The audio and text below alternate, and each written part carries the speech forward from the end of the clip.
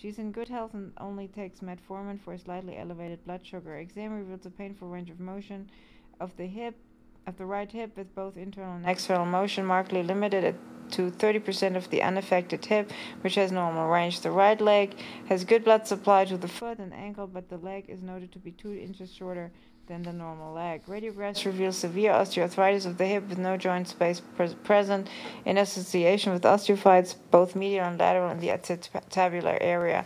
The metal pin has eroded into the acetabular from its position in the femoral neck. Plan is to, after medical clearance, accomplish a total hip arthroplasty. Expected results, possible complications, alternative procedures were outlined to the patient both orally and in written form. She appeared to understand and signed the consent form. Neuro 1, 27-year-old male was found down last night, poorly responsive. He was taken to an outside hospital. He was intubated and transferred to the emergency room here. This morning, the patient's clinical exam declined. He started posturing. CT scan of the head revealed blossoming of his bilateral frontal intraparenchymal hemorrhages, worse on the left side, along with small bilateral frontal subdural hematomas. The decision was made to proceed to surgery. The previously planned incision was opened sharply. Dissection was carried down to using electrocautery all the way until the skull was reached. The skin flap was then reflected anteriorly. We were meticulous in protecting the previously placed right frontal EVD.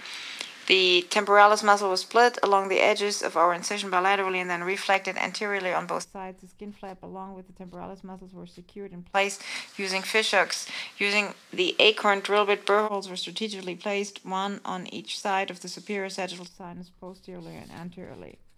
Number 2, 25-year-old male was transferred from an outside hospital after suffering a possible seizure. Per report, he had experienced neck pain for 3 days prior to being seen at the outside hospital. His symptoms were described as a seizure-like activity, including flailing of the arms and kicking of the legs that would last up to 30 seconds.